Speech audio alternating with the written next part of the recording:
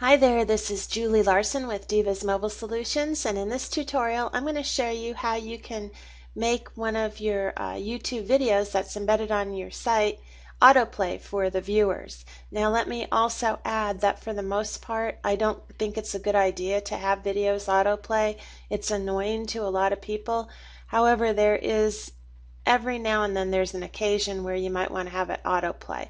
So let me refresh. I'm on one of our posts here. And when I go to it, this is not auto-playing, okay? So let me show you how we can make it autoplay.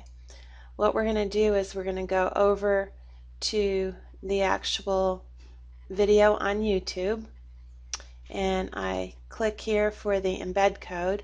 I copy the embed code, and then I go over to our post, and I've already got it embedded there, so I'm going to find where it is. Okay, so here's where it is. Here's where the YouTube embed code is. And I'm going to find the actual URL for the video, which is right here. And I'm going to add a little code to the end of it. The and sign, AMP, semicolon, autoplay equal 1.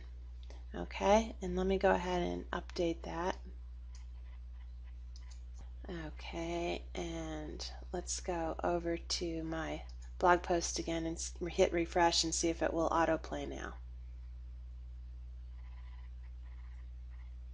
Hey there, this is Julie. Okay, so that's how you make a YouTube video autoplay on your website. Okay, I'm going to include the code in my blog post so that you can see it, but here it is.